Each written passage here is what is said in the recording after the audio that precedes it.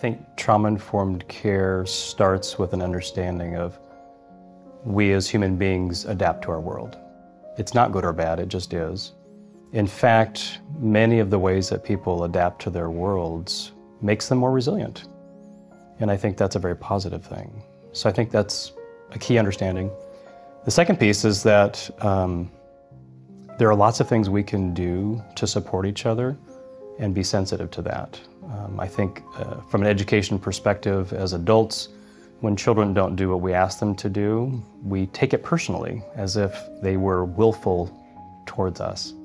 And then we react in a way that's probably not very helpful. I think being trauma-informed means I understand that not always will students act in the way that I want them to, and that they're not always doing that on purpose, that it is a reaction to their environment and how they've adapted and coped through their lives, and that there are things that I can do to help them be calm and to be regulated.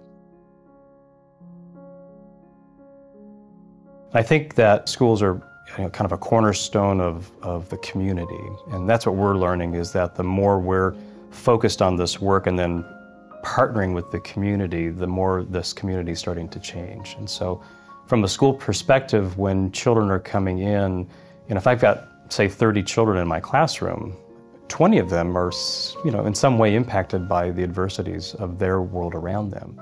So when we think about practices that help kids know what's going to happen today, so it's predictable, it's a safe environment, it's a place where I can be calm, and that allows me to be in a space where I can start learning today. I think that's a critical component. So when schools are practicing that, helping kids understand themselves and the ways that they can be calm and regulated. And from an education standpoint, when we can help children understand that they're not broken, that their lives might be complicated, but guess what? A lot of lives are complicated. That's also what makes us resilient. That's a very hopeful conversation for people. This is just a condition of being a human being. And the more we know how to support people and help people, the better shot that those people have to graduate and then to go on to those next positive steps to be positive and contributing society members. At the very basic levels, our brains need to be regulated. So if we're not regulated, we're not going to be able to do much other than kind of be in a fight, flight, or freeze mode. So for the brain to work well, it needs to be regulated, and we have to be in relationship with each other. And once those two things are working for people, then we can get to reason, we can get to thinking. And from a teacher's perspective, my really important content that I want my children to remember, at that point, that's when the cortex, the remembering part of those knowledge and skills, is sort of open for business. Helping children sort of change their reactive behaviors, what they've been practicing all their lives so far. We kind of see that as behavior, and I think behavior is communication. They're telling us, things have been complicated for me. This is how I've been practicing. And so when we want to have them change their behaviors, that we need to provide joy with that. The pathways we use the most are like freeways, so they're easy to get on, and you can go fast. And that's our quick response. Going a different route, that takes some thinking, it takes some planning, it takes energy. And that's the part that's complicated, I think, is that it takes more energy to do that. So if we can't provide joy along with that in some way, the brain says, yeah, that wasn't joyful and it was hard, so why would I go back there? Let's find joy. And when the child gets there and makes that self-controlled choice or does the thing, the preferred thing we want them to do, whatever that is, if we can provide joy along with that, then the brain wants to come back and do that again until that becomes its own superhighway that is easy for the child to do. The big aha in all this is it isn't about doing a lot of big things. It's actually doing little things. Taking time. For example, a child who's had a lot of adversity, their world has not been real predictable. But when we make classrooms safe places that are predictable, and I think that's probably a key thing, that a child walks in the door, it's just like I expect it to be. When it's not like I expect it to be, I get really nervous. And once I'm really nervous, I can go either way pretty quickly. And so when staffs have a very predictable, safe place for kids to come in and learn and get ready to go to school, I think that makes a big difference. Brain breaks is not an uncommon thing. We hear that now in a lot of classrooms where we're going to do some instruction, but then we're going to take 5 minutes and we're going to do a brain break, which could be a fun activity. It could be something we do independently. A number of things can happen during that time, including music. And so those are different things that are happening too. Also, just being physical, literally having time to go out and be physical. So whether it's the walk the track or doing some kind of in our classroom sort of a calisthenic kind of a thing or something like that, where we're stretching and moving our bodies in a healthy way. But it's very programmed. So rather than recess where we're just running for a free-for-all, which can really ramp kids up and get dysregulated, it's very thoughtful, it's very premeditated, and it's really helpful for the child to help the body regulate. That ability to have self-regulation, you have to teach it. But after a while, when the child's able to do that on his own, then that becomes a skill set to have for the rest of your life. It's a pretty exciting thing.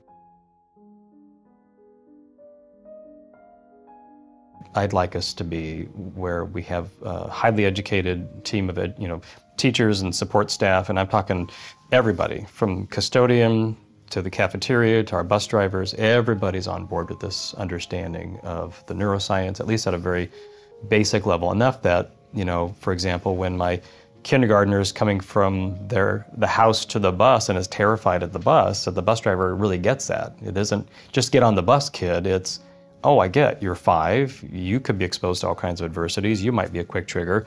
What can I do to make this a safe place? Because if it's a safe place and a welcoming place, then getting on the bus isn't such a big deal. And so what do I need to do to make that happen? So those kinds of things, it sounds kind of simple maybe, but at the same time for a 5-year-old, that's a game changer for the whole day. That sets the course for a whole day sometimes, and we want everybody to be a part of that journey. So I think when it's pervasive and just normal, that's what I'd like. Adult self-care is, I think, paramount to this work. So inherent in any helping profession, education is one of those, nursing is one of those, counseling is one of those. There's sort of this normal adult behavior, which is I need to attend to everybody else's needs first. And I either don't matter or I'm just last. And if I actually don't attend to everybody's needs first and I actually take care of myself, I actually feel guilty about that. So this complex sort of feeds on itself. So doing this for 15, 20 years in education can cause you to kind of move towards a pathway of burnout.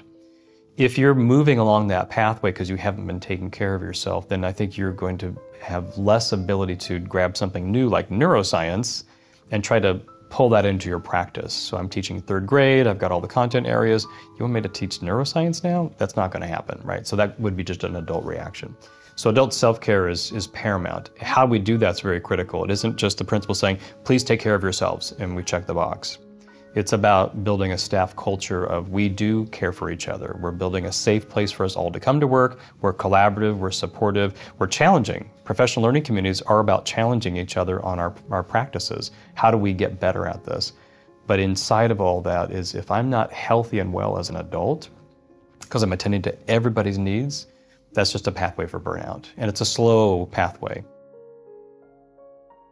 The most common universal frustration with any of this work is, what can I do? And there isn't one answer. Humankind is a very complicated thing. And so having really tested tools to put in that metaphorical tool belt, I think is probably really critical. And give them staff development training on it so that as they're practicing and using those tools in a better way that's better for kids, that they're able to then teach their colleagues and we just keep those fires burning. I think this is some of the most important work that we're doing right now.